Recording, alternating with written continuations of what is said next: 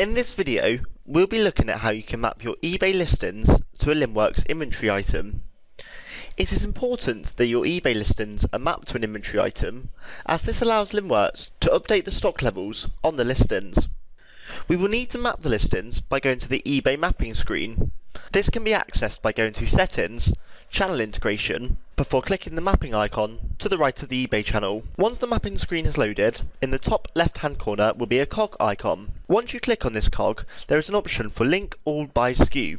This tells Linnworks to automatically map your listings to the inventory items where the eBay custom label matches the Linnworks SKU. The next option is Choose Channel Inventory Filters. This allows you to select whether you'd like to see linked, unlinked, or all listings. Finally, we have Choose Columns. This allows you to specify which columns should show on the below search fields. The left-hand side search is used for searching your active eBay listings, and the search down the right-hand side is used to search for Linnworks inventory items. Where a SKU cannot automatically be mapped because the custom label on eBay does not match the Linnworks SKU, you can manually map a listing to an item by clicking on the listing down the left-hand side, searching for the Linnworks inventory item down the right-hand side, and then selecting the link option. You can easily unlink a SKU by selecting the unlink option.